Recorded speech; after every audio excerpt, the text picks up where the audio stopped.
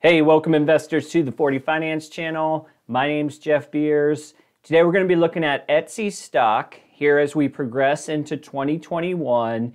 Esty just reported their fiscal year 20 earnings, and they were awesome, as you probably know by now. So we'll take a quick glance at 2020, but then we'll try to answer a lot of the questions coming up for 2021. Can Esty sustain their success into 21? What does it mean for the stock price? Answer all those questions, give you my opinion coming right up. Reminder as always that my stock picks and projections, they're just my opinion for your entertainment. Please make sure you do your own research before jumping into any stock. And of course, if you like stock market analysis like this and other personal finance videos, please give this video a like, subscribe to the channel, all the things. I really appreciate everyone's support so far. All right, these numbers come directly from the recent earnings report.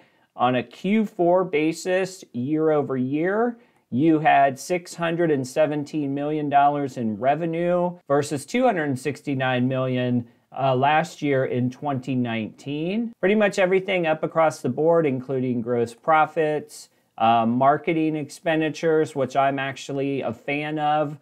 For a company at this stage in their growth cycle, it was good to see with increasing profits. They have also managed to increase profits while basically 3xing their marketing budget, which was very nice and obviously paid off well. In this report, they spent a lot of time on the returns of their marketing spend, which was good to see. Skipping down to the bottom line, 2019, you had $31 million in net income.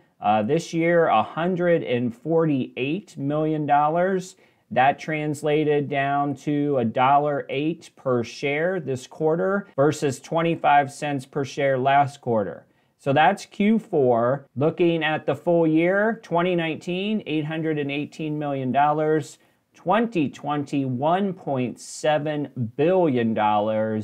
So more than 100% gain on the revenue line. Gross profit, also more than 100% gain at $1.2 billion versus $547. Marketing investments up as well, $500 million versus $215. And the best part is when you get all the way down to the bottom, net EPS per share diluted at $2.69 for the fiscal year versus 76 cents last year. And one of the things that's always exciting to read in Esty's earnings reports is they do a really nice job of highlighting their key wins from a product standpoint, how they are improving their marketplace on both sides of the coin for buyers and sellers, and what they're doing from a sort of web technology space. Okay, so some of the highlights that they call out for Q4 of 2020, their television and digital video ads in the US included both direct response ads and those designed to create an emotional connection with consumers.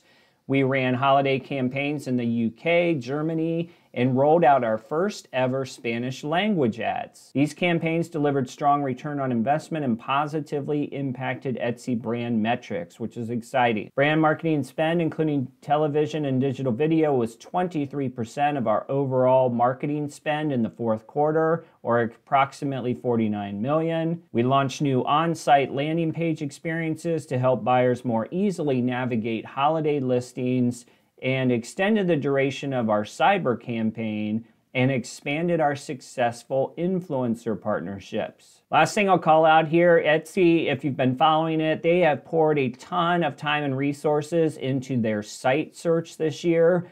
Basically that little bar where you type in, exactly what you're looking for.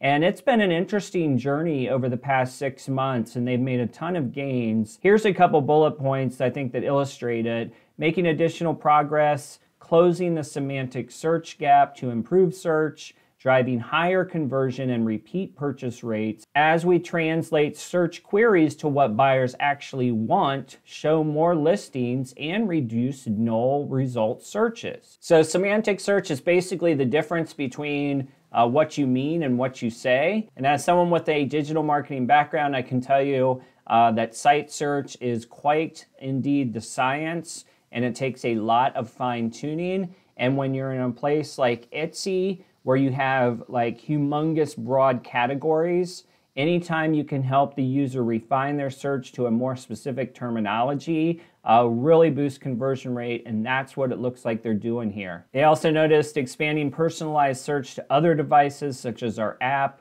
improving recommendations by showing same shop recommendations based on previous listing views, and adding pathways to the similar items page. All right, so a lot of big wins for Etsy, both on the financial side and profit side, and tactically, as they are really not just taking this 2020 boom of e-commerce for granted, they are rolling back into the business with increased marketing spend, site-wide improvements. They're doing things to help sellers. They're doing things to help buyers.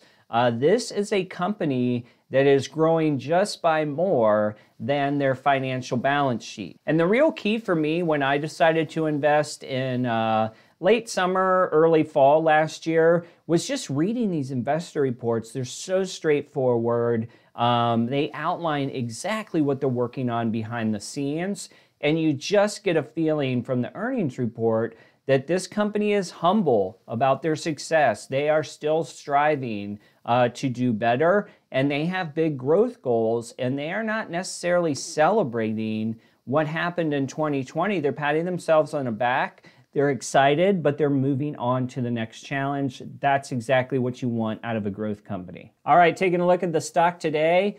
Price coming in at $244 here on March 1st in the afternoon. Looks like they're up about 11%, but that's not necessarily on Etsy good news. That is more or less that we've had a downward run in the market coming up to this Monday, and now all of a sudden you see the greens at the top of the board. The market is back again as bond rates have gone down. So this is the roller coaster ride that we will be in. You've got an EPS today of $2.69. That is up year over year from 76 cents. P ratio of 90/48, which is a little high on a normal year, but certainly not in this new world of growth stocks. I, for one, am just thankful that this is a growth stock with a EPS that has grown significantly and looks like it will continue to do so. So 90/48 in this market, unfortunately, is sort of a price of entry. All right, let's take a look at earnings estimates over the next year or two here on Yahoo. So we know we finished on an EPS of $2.69. Right now, you've got 13 analysts projecting $2.93 for next year's EPS. Now, we've only started the month of March, and typically these numbers go up over time for a company that is performing well. So I would make the assumption that Etsy is going to hit $3 EPS unless we start to see some dramatic changes in their earnings reports. If you roll $3 into the current price of $2.44, that would give you a forward PE of about 80. So not a lot of relief even when we project ahead from a PE standpoint. You look ahead at 2022, analysts in this early projection are at $3.80. Maybe if things keep going well, that steps up to $4, and then your PE drops to about 60. But bottom line, this stock is definitely running hot, just like so many of the others going on in the market right now. So try to take advantage of dips when you see them. All right, checking in on the TipRanks dashboard to see what the best performing analysts think of the next 12 months for Etsy. We've got all of our freshest opinions coming in, most of them around 4 or less days, which comes right on the heels of their earnings report. And we look over at the price targets. You've got, $270, $245, $235. They're all kind of in that range. Don't forget, today's price is $244. So if you wanted to take the average, I would say the average is in that $240 neighborhood. So like I said, the price of the stock today at $244 has a lot of future earnings priced in. All right, so the storylines in 2020 for Etsy were very good. But here just today, as the kind of bond market went down and stock prices went back up again, $244 seems a little pricey for Etsy. Just last week, on the worst time of the market, you could have gotten into Etsy right around $200. And that makes a little bit more sense. but it's hard to tell if we'll ever see those dips again because right now everything's so heavily focused on interest rates. The next question that you have to ask yourself as an Etsy shareholder is, can they do it again? Can they keep this up in 2021? And this is something that I thought a lot about before I even invested in them last fall. So on the bear side, the critics are going to say, Etsy sold a lot of masks back when the pandemic first started because it's actually easier to get cloth masks off Etsy than it was to try to find them at Walmart or CVS or something like that.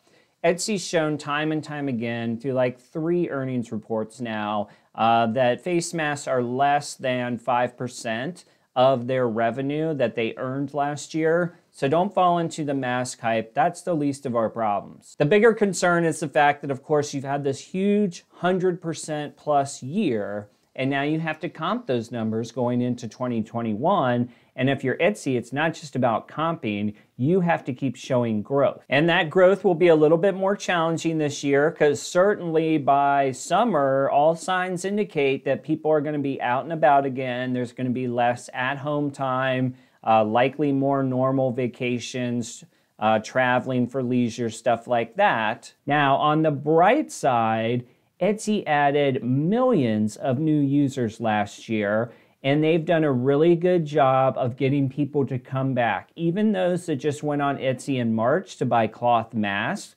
they've shown a lot of prowess in winning those consumers to come back and buy other things that are popular on Etsy. And while the concept of people getting out more is certainly on the table, the concept of home office and home is your kingdom, I think still remains pretty true through 2021 and the way people are investing in their properties, creating home offices, the whole telecommute kind of movement. So in that regard, I think Etsy actually surprises on the on-home segment. I think that they expand more into the crafts and arts items, as we know that the consumer marketplace has generally been saving their money. So when we do have a reopening spending boom, I feel pretty good that Etsy's going to get a nice chunk of that money. So this is a chart that Etsy shared in their investor report, and it compared Etsy to baseline e-commerce growth dating back to 2018. The orange line is Etsy's growth, and they measure that by gross merchandise sales. That's what GMS is. This kind of black line is standard e-commerce growth seen across the industry. So no surprise, 2020 big for e-commerce, but Etsy went far beyond the average. They're saying 2.5x what the average shop grew from an e-commerce standpoint. And this dotted line here, Etsy qualifies as non-mask gross merchandise sales growth, and you see how the two lines are connecting together. So that was my point on the mask sales. It actually did create an event which helped grow Etsy, but they are not reliant on that for success into future years. And the biggest win out of 2020 and how it projects into the future is just the buildup of the Etsy brand. Etsy is now one of the most recognized e-commerce brands in the United States. They're saying here they rank 4th as the largest e-commerce site by monthly visits in the US. So that is a huge win, and it provides a lot of momentum heading into 2021. All right, so the point of showing you those things was to help you understand that while 2021 certainly has its challenges, and Etsy is not just resting on their hands expecting the same thing to work again. They used the momentum of the pandemic event to build their brand stronger. It really shows in the numbers. So I feel pretty good about the future. All right, guys, so final notes on Etsy stock here on March 1st. 2020 earnings and brand growth were incredible. 269 EPS was 3x over 2019. That is phenomenal, particularly for a growth stock. The company reinvestments into marketing, site improvements, and brand building is crucial, and I love what that means for 2021 and beyond. Consumer priorities will change in 21, but Etsy marketplace shifts as well.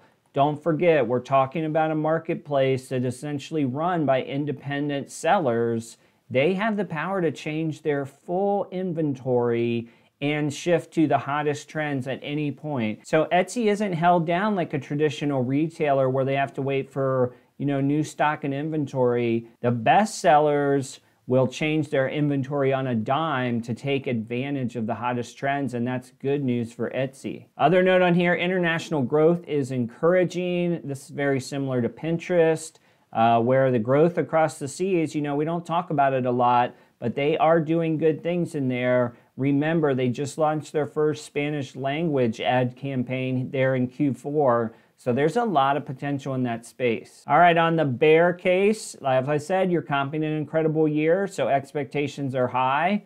How far does the current scale run? So they're doing a great job of adding more revenue while simultaneously increasing marketing spend and profits and the work that they're doing on their network and website. How long can they keep doing that before the costs of scaling start to overtake the price of profits? I think they've got a few more years at least, but it's one thing that you have to watch for. Number 4, valuation is high. You got an 80 forward PE. You got a price of 244. We saw on TipRanks, most analysts are in that 240 to 250 range. So you're definitely buying it at the top today. But on the bright side, last week when the market was in a much more weaker mode, it dipped under $200 when those interest rates were threatening. So just be patient. You'll find a good time to jump in. And finally, from my camp, I love this stock. My cost basis is 133. I'm holding for long. I suggest you do the same. Wait for under 220 to start a new position. That's my opinion. Who knows when that will come, but I do believe you'll see it. All right, guys, hope you enjoyed this look at Etsy stock. Please give this video a like and subscribe if you did. Thanks for watching. We'll see you on the next video.